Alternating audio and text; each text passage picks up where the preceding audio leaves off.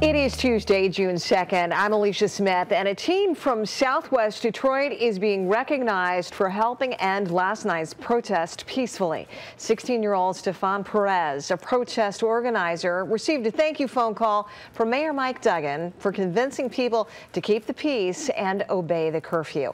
700 people walked in solidarity. Organizers in Detroit say that they will be demonstrating every day at 4 p.m. They were also peaceful protests in Troy, where officers took a knee with demonstrators. Many people marched down Big Beaver Road for a couple of miles. Troy police, however, say a 68-year-old man was arrested for intentionally hitting a protester.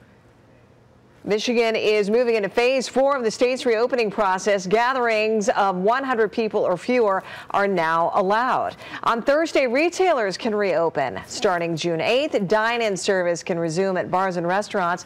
Also next Monday, swimming pools and day camps for kids can open. Some retailers are getting the green light to resume bottle returns on June 15th. We're told stores will be able to restrict the number of empties you bring back per visit. Stores will also have the option to only accept returns during certain hours. Kevin?